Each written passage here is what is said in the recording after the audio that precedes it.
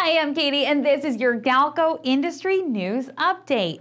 This week, we'll be talking about a power plant that captures CO2 from the air, SpaceX successfully reusing rocket capsules, and Eaton and Powin teaming up on an exciting new project.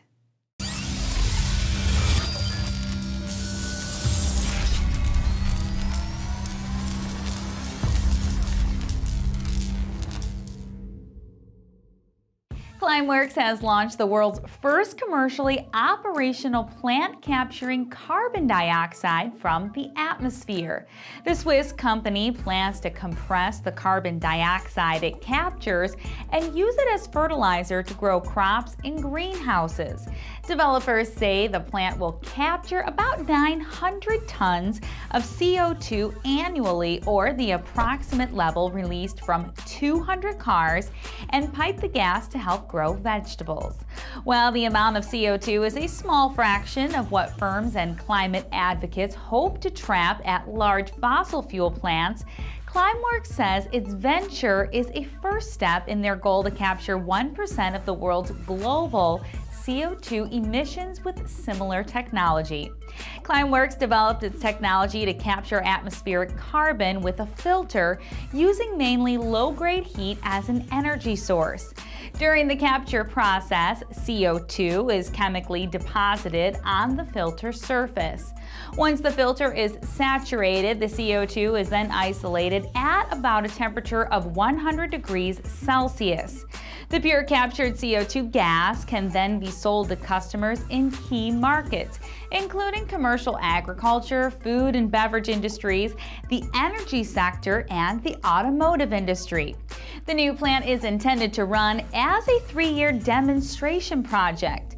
In the next year, the company said it plans to launch additional commercial ventures, including some that would bury gas underground to achieve negative emissions. SpaceX has now achieved its 5th successful ground-based landing for its Falcon 9 rockets. But what makes this most recent launch so special is that it was the first time the rocket company reused one of its Dragon cargo capsules. The Dragon previously flew on SpaceX's 4th cargo resupply mission for NASA back in September 2014. It remained in space at the International Space Station for nearly a month before returning to Earth. The real success for SpaceX here is showing that their capsules can be used in multiple launches, just like their rockets. The fact that SpaceX can reuse both could mean great savings for the company and reduce launch costs for NASA and other clients. The company hopes to continue its rapid pace of launching every 2 or 3 weeks with a mid-June mission, flying a Bulgarian communications satellite on a Falcon booster that launched satellites from California earlier this year. SpaceX says it could refly as many as 6 used Falcon 9s before the end of 2017.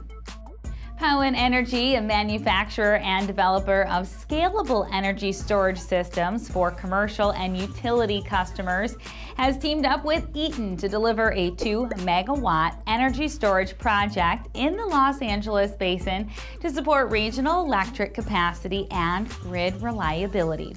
Eaton provided a utility-scale energy storage inverter, transformer, grid interface switchgear, low-voltage switchboard, B-line series cable tray, and commissioning services. The project will incorporate a 2,000 kilowatt Eaton Power Expert Energy Storage Inverter, which provides some of the highest power ratings for grid-tied utility-scale storage projects, and an 8,000 kilowatt-hour Powin battery energy storage system.